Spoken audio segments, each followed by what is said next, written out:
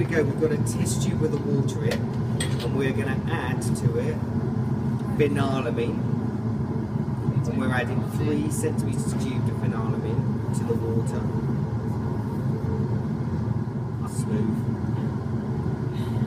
Great. Okay, so how much was that that's gone in? That was 1. We've got water and the phenylamine's been added, not mixing, so we've got 2 immiscible liquids there. Excellent, so that's our phenylamine in, and our next step we need to add is the hydrochloric acid. So it's the HCl going to go in now, so we're going to add 8 centimetres cubed of concentrated hydrochloric acid to this. Is this going to get hot? It will get What warm. about it's steamy? Yeah.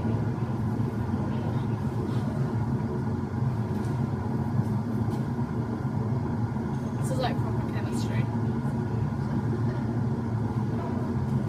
There we go, so how much is that we've added there? We've added exactly 8 centimetres cubed of hydrochloric acid. So we're now going to make sure that that's dissolved nicely and cool it down. So here we go, there's our phenylamine with the concentrated HCl and water being added expertly into an ice bath. Yay! There we go. And we will cool that down to make sure it is around 5 degrees C. Okay, yep, so we've got the sodium nitrite that we're going to now add in, very nice, into our boiling tube. We've got to make that into a solution as well.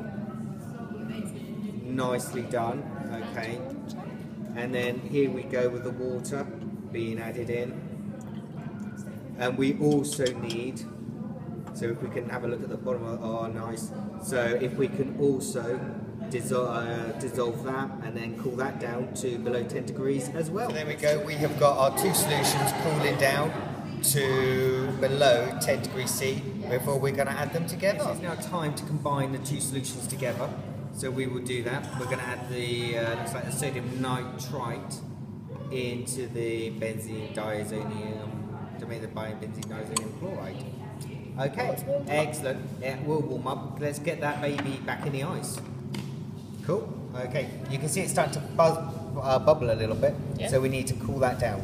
Next stage, we are adding some sodium hydroxide into our boiling tube, and then we're going to add in a few crystals of our phenol substitute, because we're not allowed to use phenol in the school. But we're going to pretend it's phenol. Is that okay? That's fine. Okay, get that in.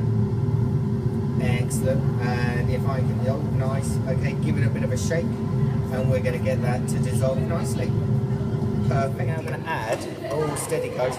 Oh, can you see how it's fizzing? Oh, it's fizzing like mad. Okay, let's get that baby into the phenol substitute.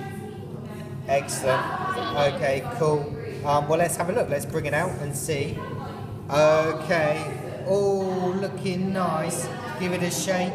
Yeah, and hopefully we've got a dye. It's our final dye.